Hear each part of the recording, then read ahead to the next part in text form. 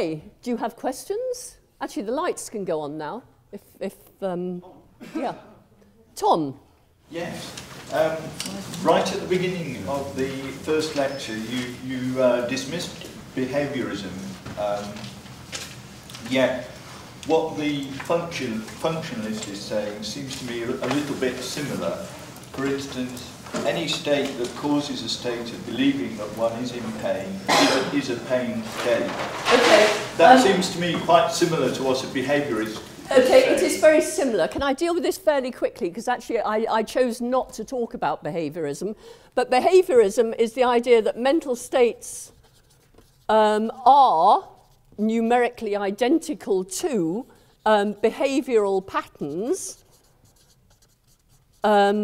So you have the input and you have the behavioural output, and the behavioural output is the mental state, psychological state. That's behaviourism. And then functionalism says that mental states are functional states drawn from a theory. So you get the input, you get the output, and there's the black box inside which you get the mental state. So whereas behaviourism identifies the mental state with the behaviour, the functionalist identifies the mental state with the cause of the behaviour. Quite a serious difference. And whereas the behaviourist says that pain is pain behaviour, so it can't account for the actor who displays pain behaviour but isn't in pain, and it can't account for the stoic who is in pain but doesn't display pain behaviour. The functionalist can account for both of those because it allows things to go on in here. So when Leo is in pain, but he believes that his partner thinks that men who show pain behaviour are wimps, and he wants to please his partner, these beliefs act on the dispositions to express pain behaviour to suppress it, so you don't get the pain behaviour out. Now, for a behaviourist, if you don't get the pain behaviour, you haven't got pain. For the functionalist, you can have pain without pain behaviour because you can have interactions within the brain. So, do you see that's the difference? Okay. Chris? Yesterday you drew a diagram showing how the science, or causality, was driving reason outside the diagram, if I understood you correctly. I think I was you drew a big circle. Ah. And you said initially it was mostly occupied by reason. Oh, I know. Now it's mostly occupied by causality. Yeah. And then it was ages ago. No, I know exactly. It was blue. It was, yes. This is how I remember where my books are on my shelves as well. Here we go. Exactly that. Now, you then went on to argue by induction. No, the eliminativists go on to argue by induction. The arguments I'm giving are not my arguments. It was argued by induction that eventually reason would be driven completely out of that circle. Now, I thought induction was no longer a valid argument. I thought arguing by induction had been discredited. No, you're taking an argument much further than it could go. There are two sorts of arguments. There's inductive argument and there's deductive argument. Deduction gives us certainty and induction gives us only probability. So, for example, if you know Marianne always wears jeans on a Friday, it's Friday, then you will know that Marianne's wearing jeans, okay? And if Marianne's not wearing jeans, you know that one of those premises is false. That's deduction. You always get absolute certainty. With induction, what you get is more or less probability. So every day in the history of the world, the sun has risen. Therefore, we think it'll rise again tomorrow. Now, that doesn't give us certainty because you could have the conclusion could... Sorry, the premise could be true and yet the conclusion false. But what you have is inductive weakness or strength. So if the sun has risen every day in the history of the world, you've got an inductively strong argument. Every time you've seen Marianne, she's been wearing earrings. That's certainly true of those who've only met me this weekend. So next time you see Marianne, using inductive reasoning, she will be wearing earrings. That's a weak inductive argument, isn't it? Because if you come to my door early in the morning, I probably won't be wearing earrings. All sorts of reasons I might not be wearing earrings. So the inductive arguments are either strong or weak, whereas deductive arguments are either valid or not. But I would want to argue on the diagram that you put up there, that that line, I agree, is driven across to the right. I think there will come a point when it will stop. I don't think you can argue that it will drive reason. Okay, you disagree with the eliminativists. You need to find reason why. The eliminativists say, and actually it's a pretty strong inductive argument, that there was a time when we used reason explanation for virtually everything. Now we use it for very little. The eliminativists say, actually, this will continue. Science will continue to find causal explanations until reason explanations are no longer needed. You disagree with that. You need to find why do you think that science will never explain the mind? Now, I've given you perhaps one reason for thinking that, but lots of people would reject externalism. Eleanor. Eleanor, is that right? Yes, that's right. In that argument, I would say I don't accept either of your explanations for the simple reason that you assume a closed system. If it is a closed system, at a certain point, we will find the end of it. But if we think of knowledge as an open system, always expanding, and we have never seen... No, Eleanor, actually that's not true, because what the eliminativist is saying is that science one day will explain everything. Yes. Now, that doesn't mean it will explain every token thing. It means it'll explain every type of thing. So, now this is where I need to... so, if science is right, sorry, if eliminativist is right, okay, the biggest problem for eliminativists is here's a type of thing, and here are a whole lot. Okay, this is an instance of understanding, and this is another instance of understanding, okay? Now, if science is going to explain everything in terms of physicalism, neural states, etc., then science will need to explain that. And it'll need to explain that, etc. Now, every time it explains it, there'll be another of these that is not explained. Do you see what I mean? Science is open-ended. It will never explain everything because it explains that, but immediately that's unexplained. But if you can explain this type of thing, then that's only in practice unexplained, not in principle unexplained. And science, if it in principle can explain all these things, that isn't a problem for science. You already put a boundary around it. But that's only... No, but that's the point. That's the point. You always restrict. It's not you, it's the science. No, because, well, okay, take away my boundary. Look, do it like this. Ah! No boundary. I'm sorry, the paper is a boundary, but it needn't be, because here are lots of different tokens of understanding, and actually we could fill this room, we could fill the world, we could fill the universe with different tokens of understanding.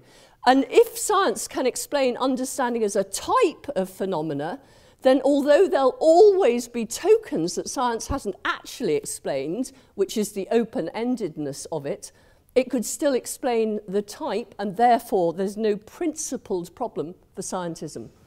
I disagree. Okay, but you need to come back on my argument. Maybe you will in a minute, but let's let someone else. You, then you, then you. You'll have to remember that. I just want to pursue just a little bit about the point I tried to make before, which some of these thought experiments have felt very uncomfortable. Felt very uncomfortable. Felt very uncomfortable. Yeah, I agree. And I think that there's something illegitimate about combining the language of an ordinary experiment, which can give us some sort of provisional description of the world, about which we can never be certain, with a statement about absolute truth that we could only really know analytically. And I don't think it's legitimate to combine those two. So can I show you why we cannot not combine those two?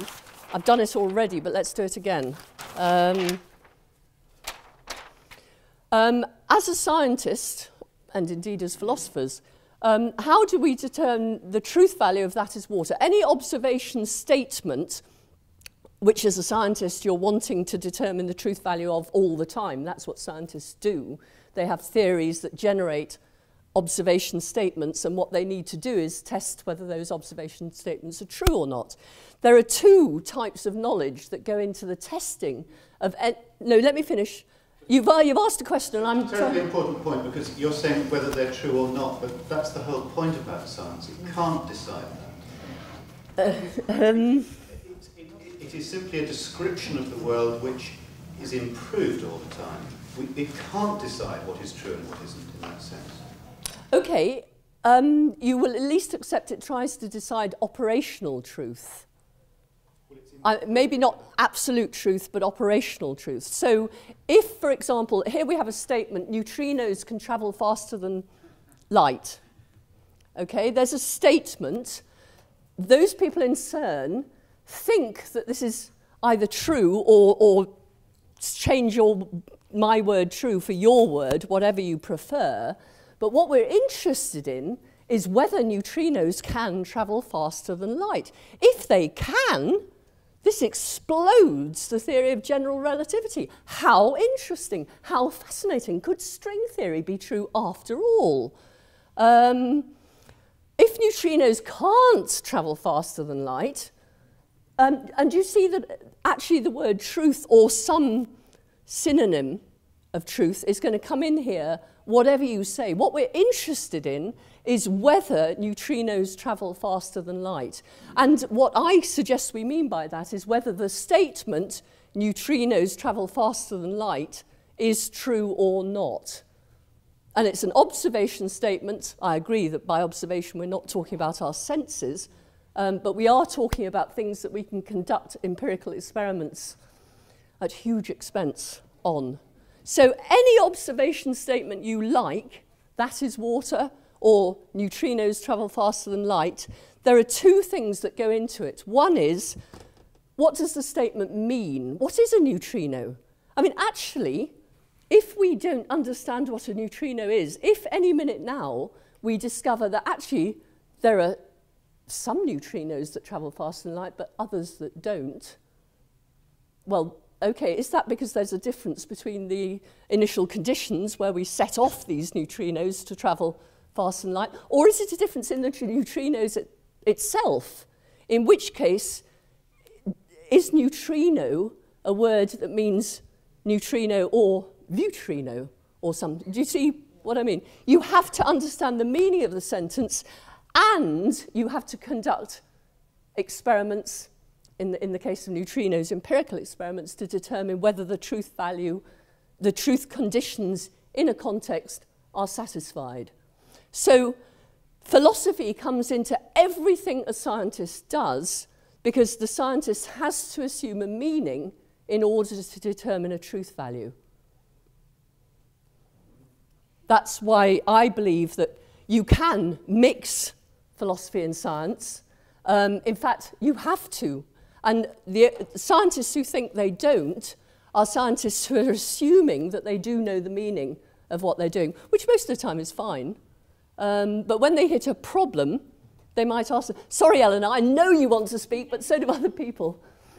It's fine. A philosophical statement, to be true, has to be internally consistent. And it doesn't need... What do you mean by... what's... means that one statement is balanced equally, truthfully, rationally against another. But it doesn't need an external aspect to make it true or false, does it?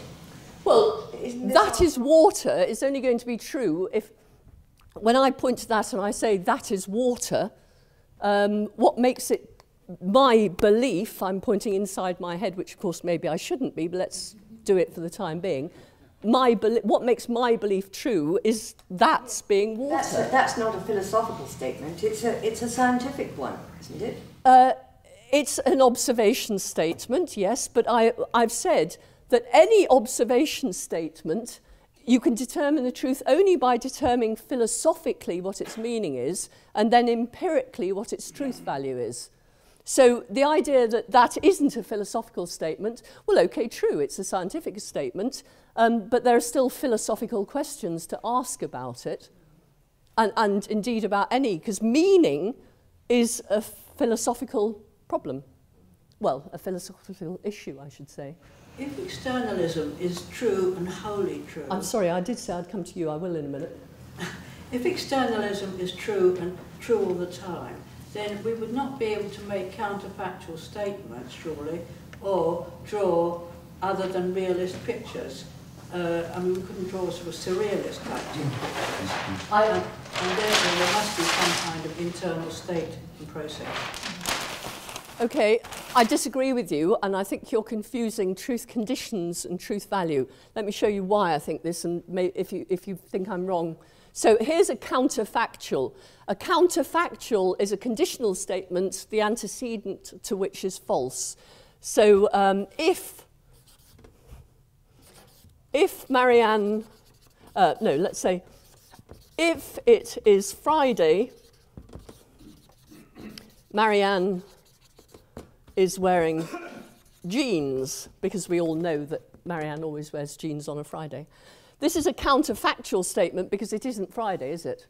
The antecedent here is false. Okay? How do we determine the truth value of this statement? Well, what do we have to do to determine the truth value? Make some observations. Well, if on Friday you discover I am wearing jeans, does that tell you that if it's Friday, Marianne will be wearing? I mean, you need a bit more than that, actually. You need to look at the possible world you need to survey possible worlds to see if you can find a Friday where Marianne isn't wearing jeans. And if you can't, then that's true. So it's it's exactly the same thing. There are two questions to ask. One is, what does this mean? And the other is it true? And in this case, as this isn't an empirical question, because it's involving counterfactuals, in order to determine it's true, you've got to survey possible worlds. But actually, if you think Marianne means me here, but actually it means someone else, so you've got the meaning wrong. When you survey the possible world, you'll be taking the wrong person through. Do you see what I mean? And you might get the wrong answer to that question, not because you've got that wrong, but because you've got that wrong. So it's completely general. If you're looking at language and the truth of sentences in that language, you've always got two things to look at. And sometimes it involves looking at possible worlds as well as this world. Or sometimes it involves looking at possible situations in this world as well as actual ones, if you don't like possible worlds talk. John, I'm sorry, I did say I'd come to you. A lot of philosophy you've talked about here seems to imply that mental states can't affect the physical worlds.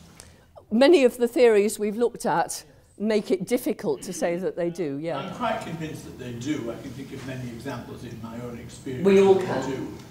But I think externalism allows a way around this, because if my mental states originate outside of my mind and then go on to affect things in the external world, then the causal problems seem to be largely resolved. Unfortunately, it doesn't work like that. We're not saying that mental states are outside the head. We're just saying they're not inside the head. Could have origins outside. Even if you're an internalist, you might think that mental states have origins outside the head. But the externalist doesn't say that beliefs are outside the head. it says that they're not inside the head. And there's a big difference between saying something's not inside and saying it's outside. Actually, externalists believe that mental states aren't located in space at all. Physical objects are located in space. They have to be, because that's of the essence of being a physical object. But if you believe that mental states are not internal states, you can actually say they're not located at all. Ugh, forest of hands. I think you were next. Well, mine's also about externalism, and I'm thinking of, in a way, it's a sort I of think about quite a few of them are probably about externalism. I thought that you said about externalism that, you know, I could not have a belief about Marianne unless Marianne existed. The externalists could believe that, yeah. So where does that leave imagination, where I can imagine something which doesn't exist? Yeah, that's fine. Here's Penny, and here's Penny again on a different occasion, let's say. Here's Marianne. I'm thinking about this as I go along. Okay, here... I'm big and fat and you're little and thin. Actually, Penny, this is your head, whereas this is the whole of me. Okay, in this case, Penny is having a thought about Marianne. Okay, so I'm assuming at the moment, I mean, now you've met me, you can go away and have a thought. You don't actually have to have met me. There are people who've never met me who can have thoughts about me. And that's fine externally. Now, here's Penny using her imagination to think about a woman. She's 5'6", she's got short hair, she's wearing a purple jumper. I mean, actually, it's amazing. If you could look inside Penny's head, you would think, oh, Penny's talking about Marianne. Penny's thinking about Marianne. But actually, Penny has never come into causal contact with me at all. That's why it's easier to say I don't exist at all. But if you've never come in, so you've never come into causal contact with anyone who's met me or heard about me, or so take someone in, where were we? Outer Mongolia before. There will be somebody sitting in Outer Mongolia, believe it or not, who has never heard of me and never come into causal contact with me and never come into causal contact with anyone who has heard of me. Could that person think about me? They could imagine something that by coincidence is phenomenologically indistinguishable for me. She's even got this, you know, very irritating English voice and with same inflection and same certainty. And, you know, there is nothing. You couldn't put a card between what this person is imagining and me. But is it me? Many people would say no, couldn't be. But how could that, how could that idea have come from the external world, though, which I thought was what externalism was? Well, the fact is you've met people who are 5'6" before, you've met women before, you've met people wearing purple jumpers before, and you put all these things together in your imagination. You know, a completely bizarre alien creature. I'm sorry, I don't know where you're going with that. Where did that come from?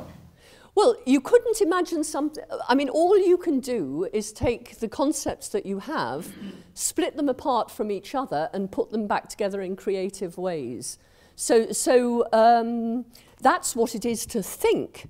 I mean, okay, you're all thinking of elephants now, I see you.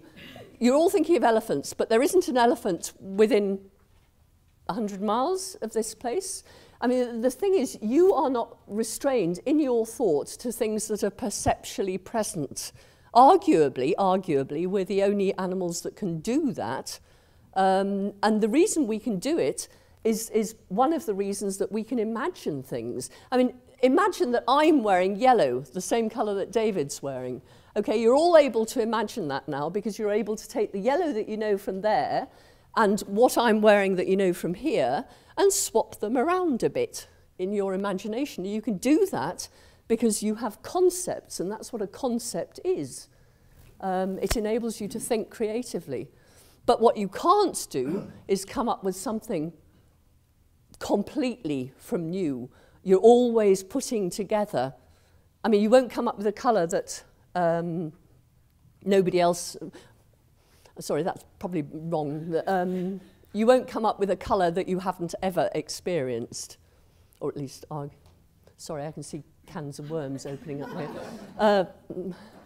We only create those imaginations that are already in heart before. Like we seen them, we observe them somewhere, then we can put creation, make them. We put them together. Yeah, the thing we never seen, we cannot create anything without like the basic building blocks. Yeah. There is something always present in our head before. That's why we create something new from those things to mix up. So we've got the ingredients there, we pull them apart and we put them together again in different ways. That's what it is to think, that's what it is to exercise imagination.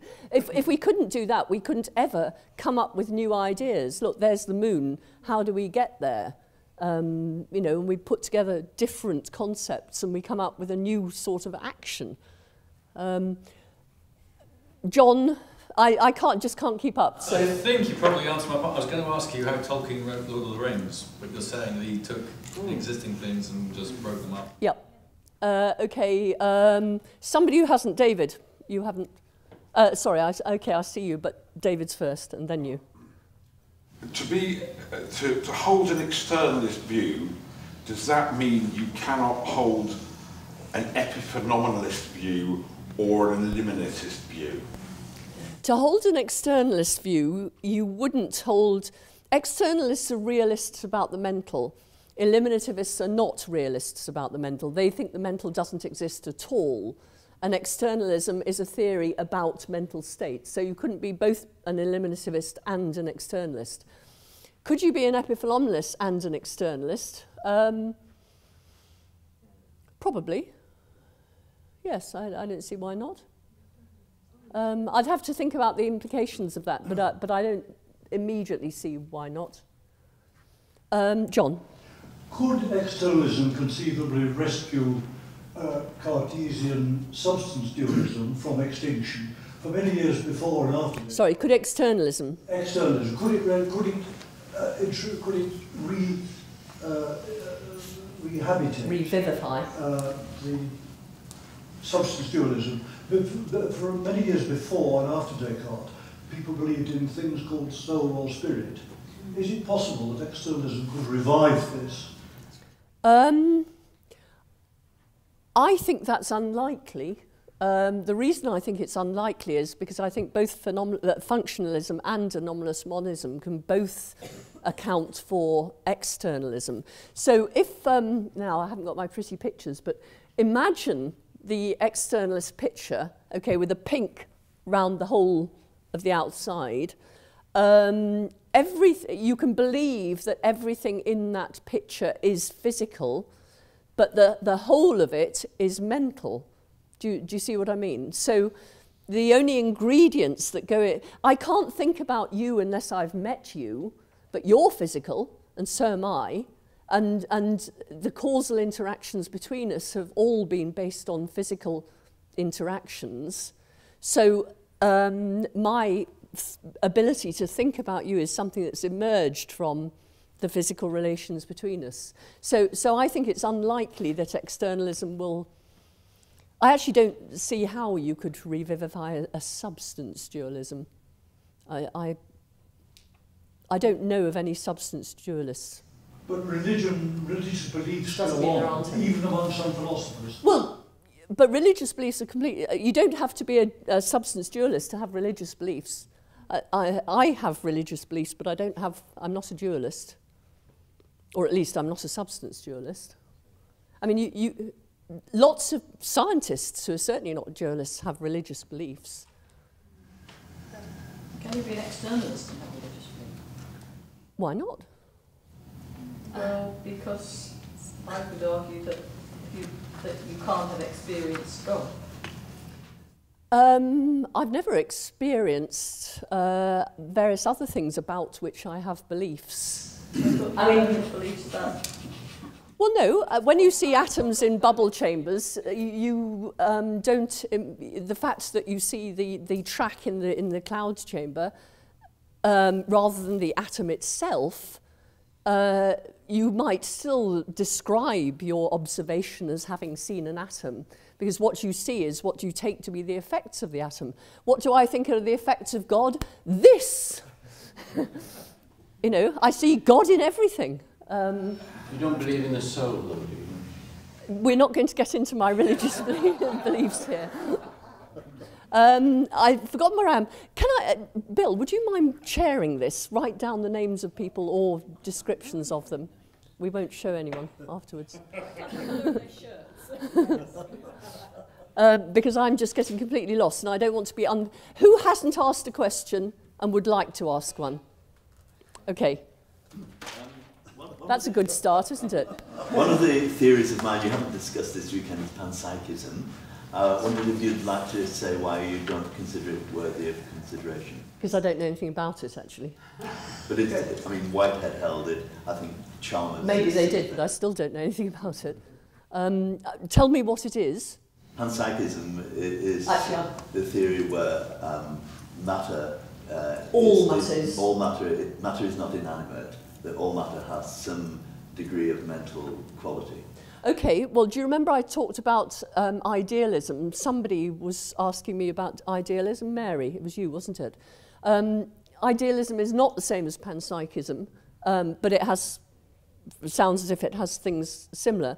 The idealist believes that everything is mental, whereas the physicalist believes everything is physical, and if mental states exist, they are some combination of physical things. The idealist believes that everything is mental, and the physical is some combination of mental things.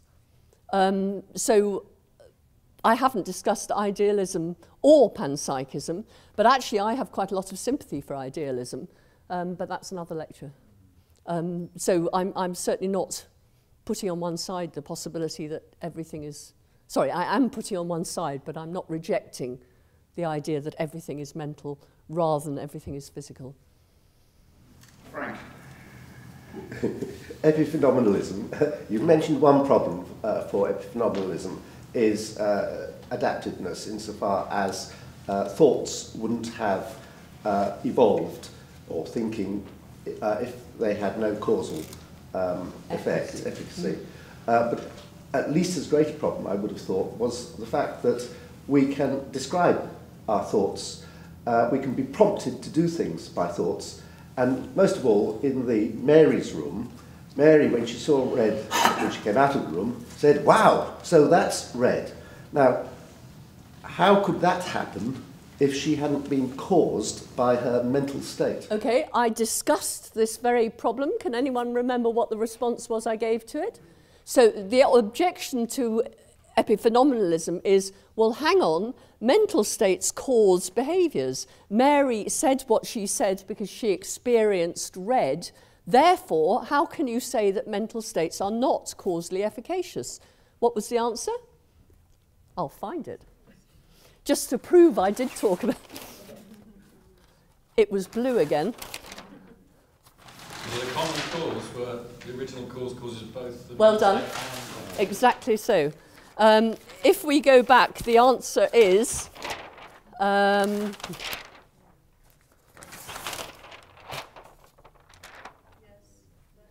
here we are. So this is Mary's experience of red. This is her, ooh, goodness, look at that. This is the state that causes both of them. So there's a correlation between these two, or a coincidence, we'd say, as it's a one-off thing, a coincidence between these two, but that's because both of them are caused by this, not because this causes this. That was an easy one. Could I ask if in philosophical nomenclature that knowledge is time dependent, or does it have to be not? Because you say it has to be true for all time, can knowledge be provisional, really? Oh, of course. Okay, so I don't. There are bits of knowledge. I don't know quite what you mean by time dependent. But let's. What I really mean is, if say a lecturer talking to a group of students says, "I'm telling you this now, but I don't know in 10 years' time half of this will be untrue," but this is what I think now. Okay. Is all of what he is saying knowledge, or is half of what he is saying not knowledge? I'm thinking, and you know, on something like this neutrino thing, a year ago, nothing travelled faster than light. So okay. Was that knowledge, or? No. Put it this way. So we have a belief, and we've had this belief since 1905. Is that right? That nothing travels faster than light. Now, this is knowledge, or at least a necessary condition for this being knowledge, is firstly, it's a belief.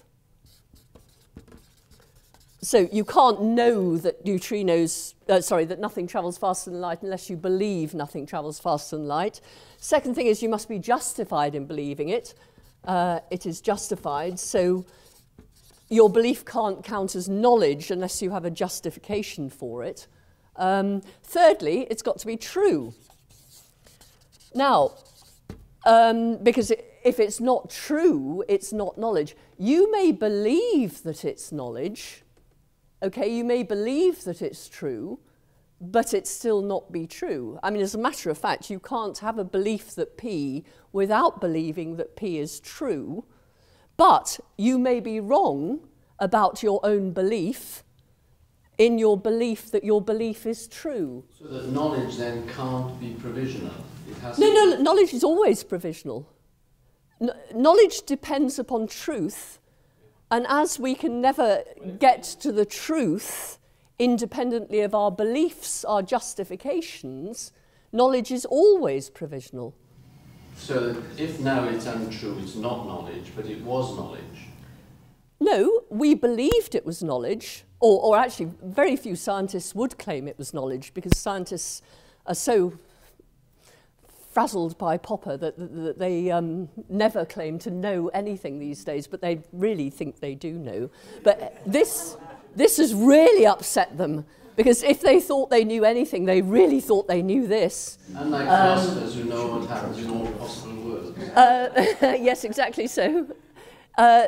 No, both philosophers and scientists, doesn't matter who they are, knowledge is always provisional, because knowledge depends upon truth, and truth is metaphysics, not epistemology. So the best we can say is that we're justified in believing this, and our justifications will always be other beliefs which are rationally related to whatever the belief is.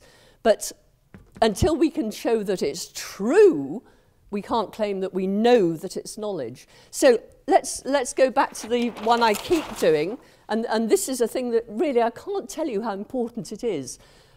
David, I get really irritated when pens don't work. Yeah, I don't like red. Well, I do like red, but it tends not to come over as well as black. So let's try it. Can you see it? Yes. Okay, David believes,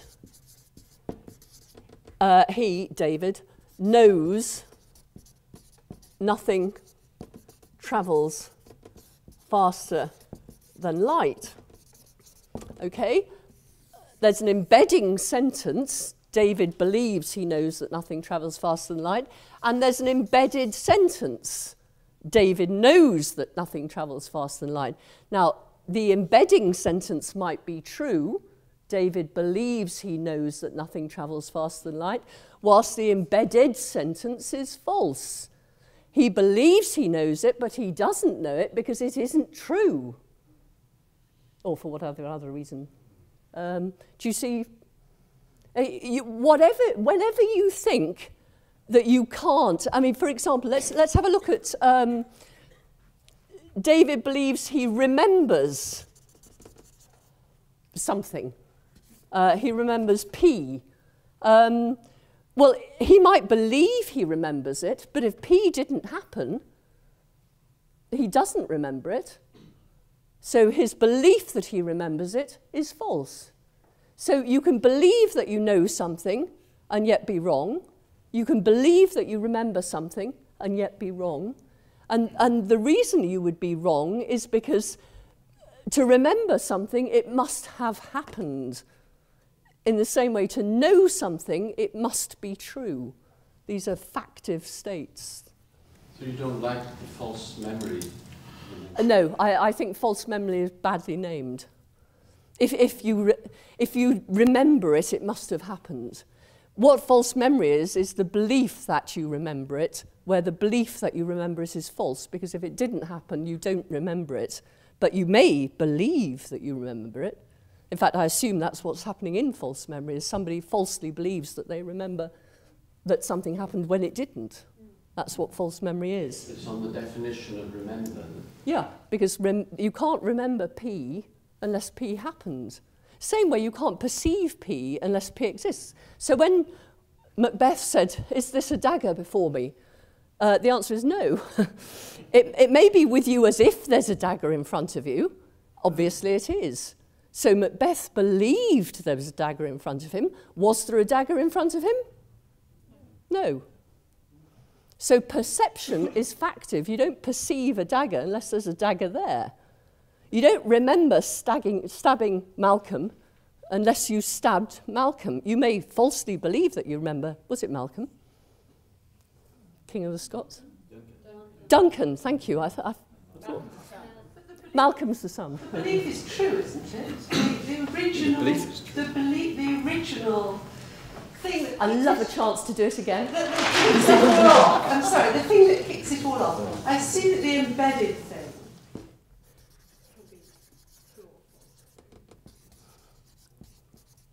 Macbeth believes he sees a dagger. Okay, that's true.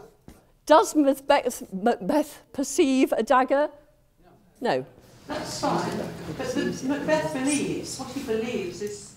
That's true. The embedding sentence is... Oh, yeah. The embedding sentence is true. But the sentence embedded is false. So Macbeth has a... It's true that Macbeth has this belief. The belief that Macbeth has is false. Shall I do that again? No. I've got it. But it just seems very sort of relativist somehow. Because you can keep going back to something that eventually you can say is true. I honestly don't know what to say about that. There is nothing relativist about what I've been saying here. What I'm doing is I'm pointing out the logic of the fact that there's a difference between the world that we picture and our picture of that world. And we tend to think only of the world that we picture. That's what we're conscious of. We're conscious of this table, not our beliefs about this table. Do you remember what I said yesterday about we become conscious of our belief when something goes wrong? So when I put my glass down on the table and it crashes to the floor, I realized that my belief the table was there was false. But when it's not false, when I put it down and therefore don't even think about the table, doesn't mean my belief wasn't there. Just means it was true. And as long as our beliefs are true, we don't notice them at all. But they're always there. If I say I believe that ducks are mammals, it's very easy to say, you're wrong. No, not wrong.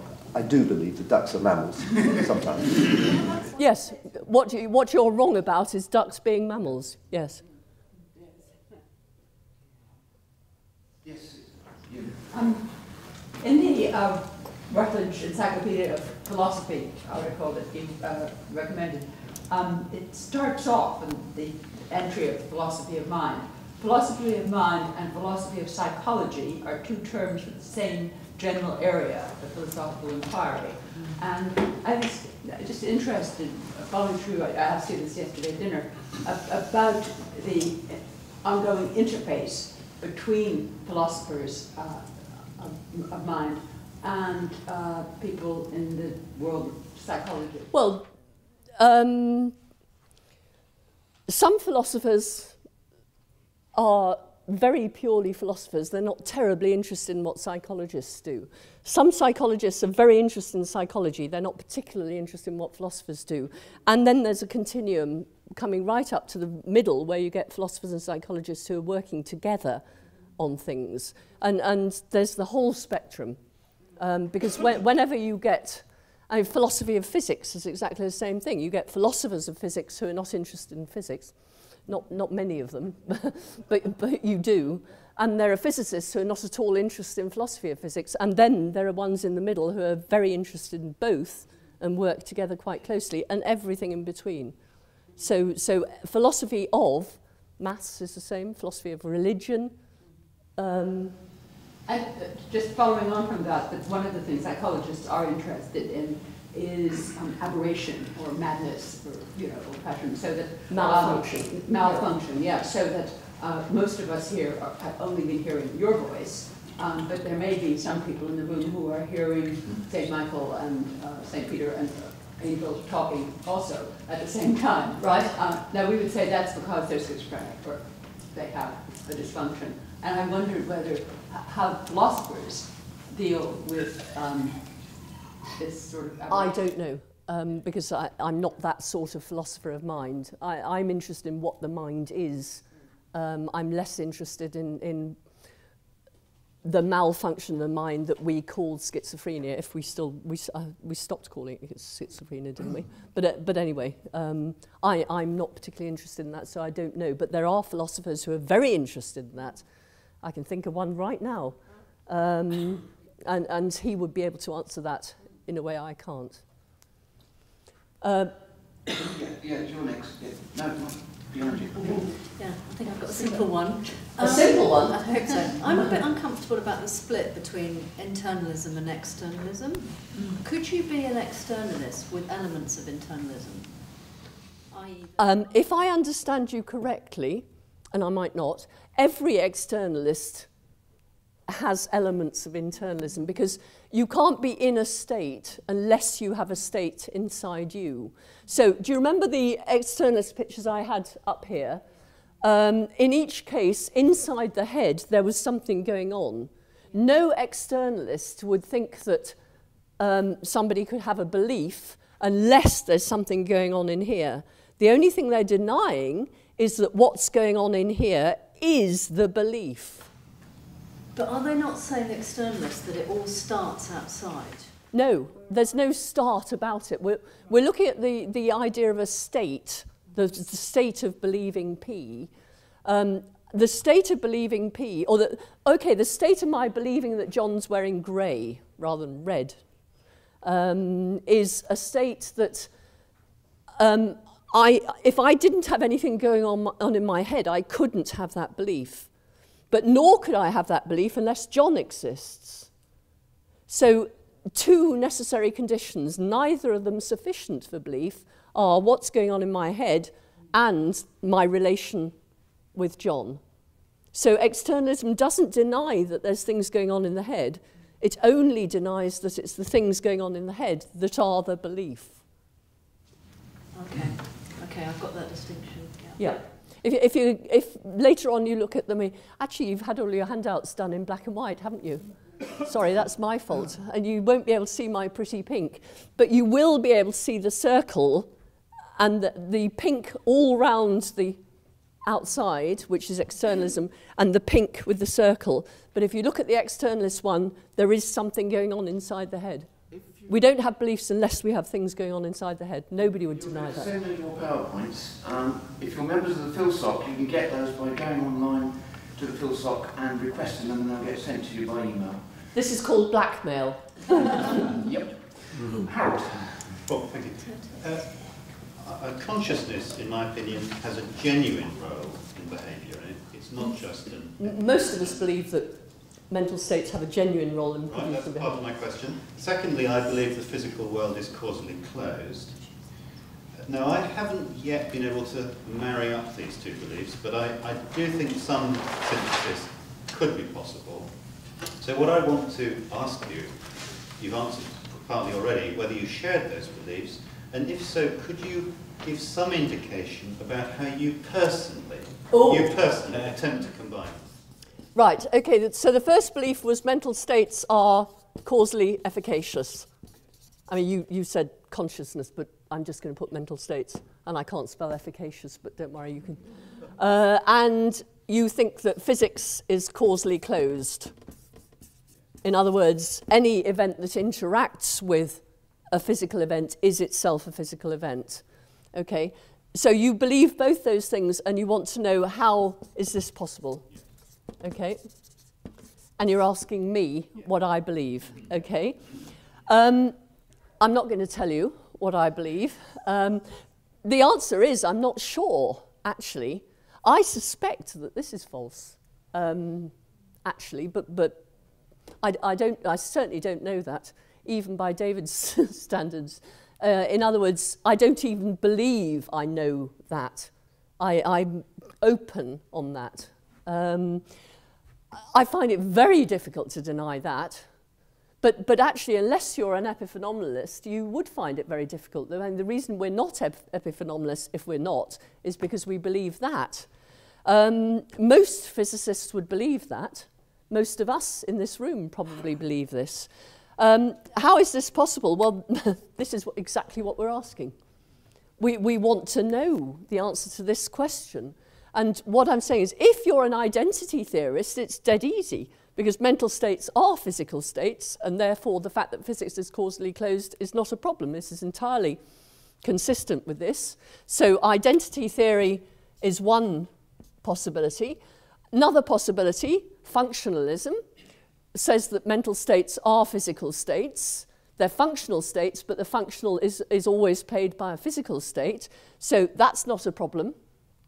So functionalism can answer that, but it's a very different answer. Anomalous monism, the objection is it can't answer that, but the anomalous monism will come back and say, actually, that's because you've got the wrong theory of causation. So anomalous monism claims to be able to answer that. Does it? We've been looking at that this week. Etc., etc., etc. That's what we've spent the whole weekend, if you like, looking at. We want to believe that. We really want to believe that. Mostly we do believe this. That gives us this problem. What's the answer to this problem? Take your pick. But you would not pick, I assume, since you've said nothing about them, anything to do with complexity theory, chaos, quantum mechanics. Well, because I don't think any of those theories can answer this question. No, the only theories that can answer this question are philosophical theories like the ones we've been through. This is a philosophical question. It's not a scientific question. It's not an empirical question. But many problems have been called not scientific and have later proved to be so. If the eliminativists are right, and there aren't any mental states, never mind, if they're not any mental states, then they're not causally efficacious, then this is false, and science will have shown us that this is false. I'm not denying that science could easily, no, I take that back. Science could show us that this isn't possible by showing that there are no mental states, or by science showing us that mental states are not causally efficacious, or indeed that physics is not causally closed. So science could answer this question for us, but if it does, it would do it in a very different way. I suspect it would do it by showing that mental states are don't exist. I think eliminativism might be the way science would answer this question. And of course, actually, it answers this question by saying that's false, rather than by showing that these two are consistent. John? As externalism brings part of the sort of thought outside these individuals, I'm wondering if any of them have made a huge leap to say that that has any implications for life after death. So can you remove the individual from it and continue without the body?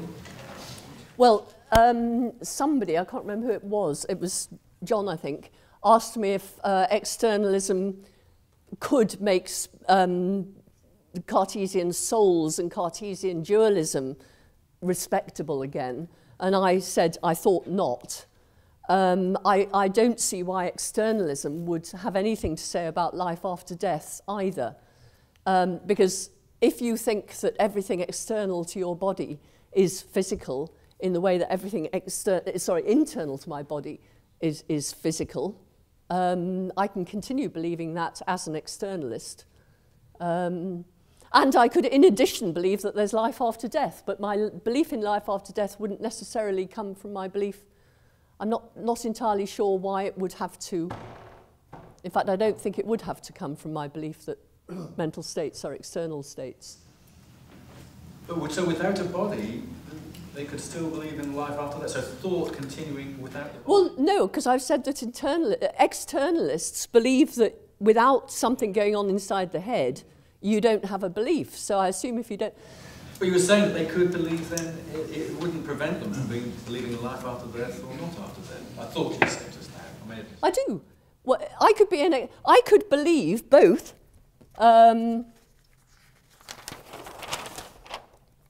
Mental state. Let's just get rid of it. Mental states are external states. There is life after death. I see where you're going.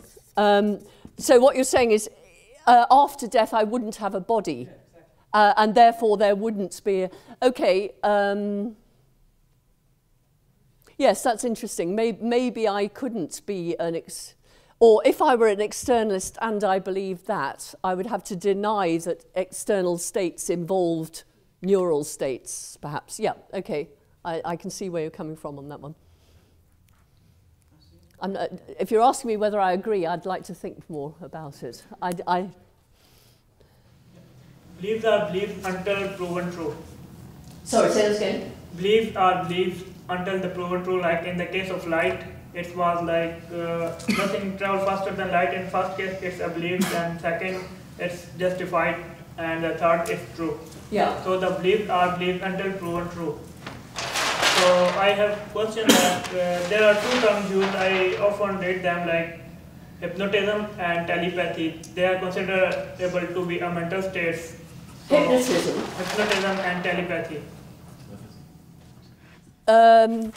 So if we change nothing travels faster than light to Nassim, did you say? Spelt thus? A-S-A-M. Okay.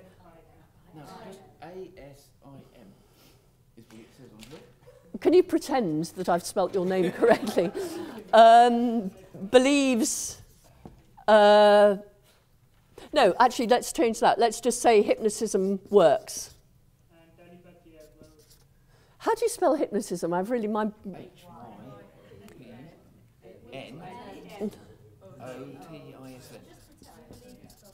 Okay, hypnotism works.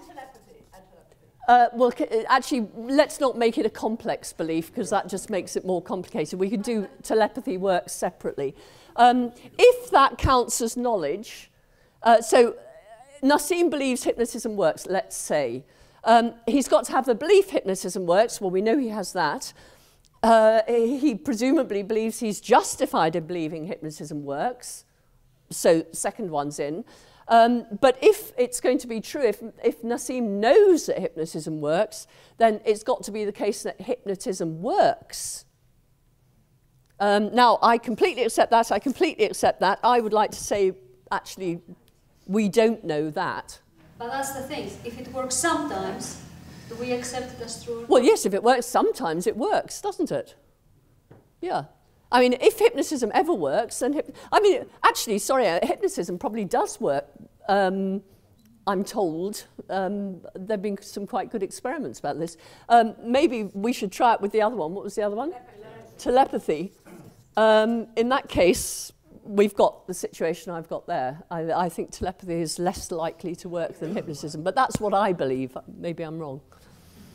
Sorry, you should have mentioned before. That's all right. Externalists believe that mind is not in the head, if I understand you correctly. Mm-hmm. Not necessarily in the head. Do they make, not only in the head. Do they make any statement about where you might find it in the physical world other than in the head? No, they don't think it's located. So physical states are located. This pen is located in space-time. okay? To describe the location, you'd have to relate it to me and to John and to everything else, etc. Anything physical must be located in space-time. The mind, we thought before, when we were internalists, is located inside the head. If you're an externalist, you believe there is stuff located inside the head without which there wouldn't be any mental states. But mental states themselves are not located in space at all. I think I struggle with that. That's because you model mental states on physical states. As long as you model mental states on physical states, given that physical states have to be located in space, you will think that mental states have to be located in space.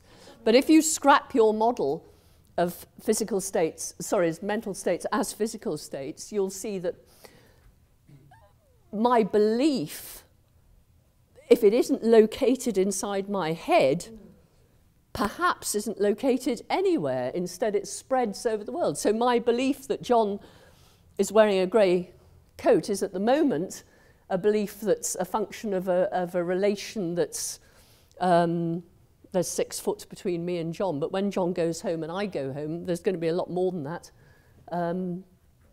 So the belief sort of a bit like Dawkins' memes, are they, really? No, not. Could one not compare them a little bit? Certainly not.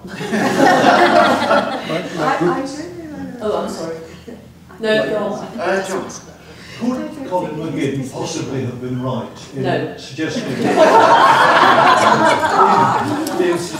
that we shall never crack the mind-body problem because our brains haven't got the capacity to do it? Or is Thomas Nagel a better bet in suggesting that give us 50 years and we shall crack it?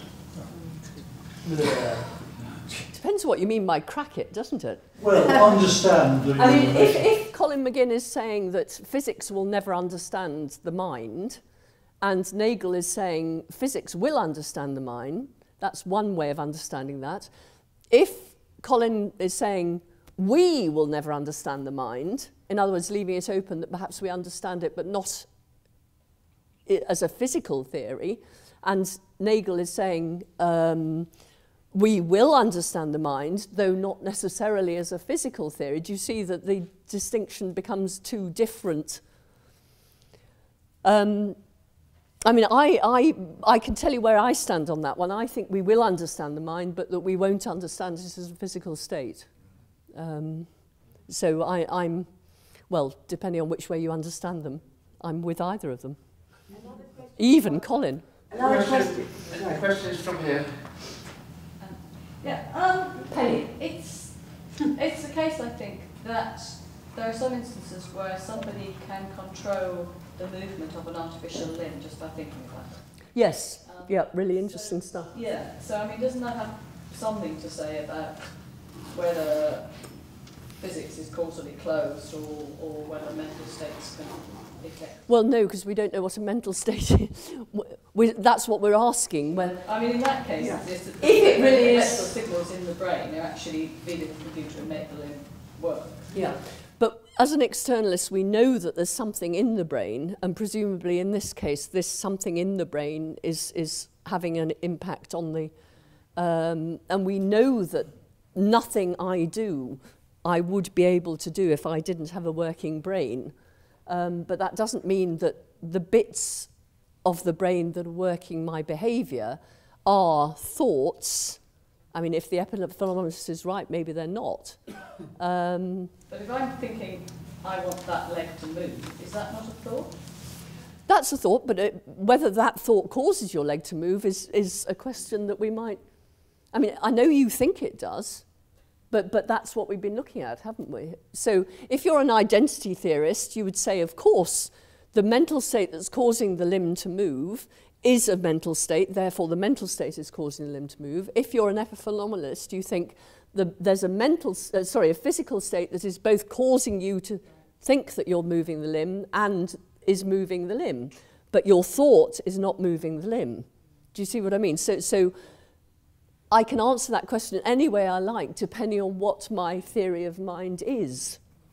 And people assume that it's the thought that's moving the limb, but that's because they don't know anything about these theories. Or if they do, they're ignoring them. How much more time do we have? Two more questions, because I'm enjoying myself. Might we call a collection of mental states a culture, if you don't like memes? I think that's a more, I don't like memes, and I do prefer culture. Yeah, I mean, actually, I do think there's something quite interesting. If we say that our thoughts aren't located inside our head, that would make sense of the fact that we share thoughts. So when we communicate, we think the same thought. Now, obviously, there's different things going on in my head to your head, as you're having what's going on in your head, and I've got what's going on in my head. But the thoughts that we have is the very same thought. And we do actually talk like that, don't we? And if we both have the very same thoughts, then that thought isn't located either in your head or in mine. So that would be assuming that thoughts are, we share the same token thought, not just the same type thought. You with me? But actually, when you take externalism on board, it makes sense of a lot of the way that we talk about thoughts. And a lot of these thoughts, if we share the same thought and a culture, a community, shares a picture of the world, maybe that's what a culture is. Maybe that's what a community is. Elena? So, last one. Yeah. So the prevailing ideas right now are externalism.